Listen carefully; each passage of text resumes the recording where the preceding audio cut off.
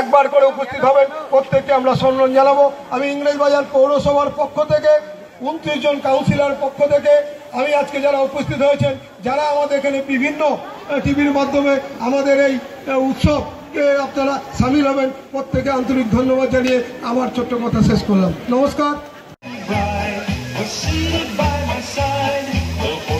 Father Lazarus train. আমরা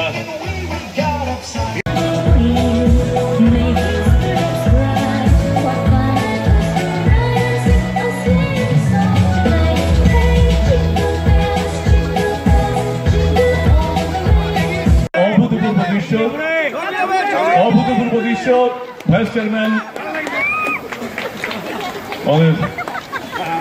councillor রয়েছেন, তারা ছোট্ট একটি গোল ধরনী বেছে নিয়েছিলেন নিজের জন্য, এবং ওখানে জন্মগ্রহণ করার পর ওনাকে আমরা যতটুকু চিনেছি জন্মদিন আপনাদের সমগ্র যারা এখানে আমন্ত্রণ জানাই। আসুন, মেরি ক্রিসমাস।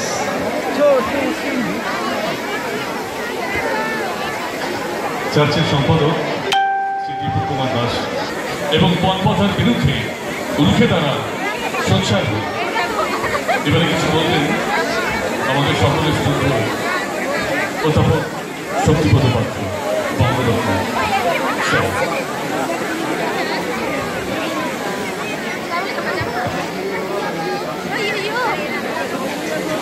মঞ্চে যারা আছেন প্রত্যেকের সঙ্গে পরিচয় হয়েছে আপনাদের মধ্যে কেউই এদের থেকে কম গুরুত্বপূর্ণ নন। আজকের দিনে সবাই সমান। একটা গল্প বলি, প্রতিদিন 1 পয়সা করে জমিয়েছে এক মেয়ে।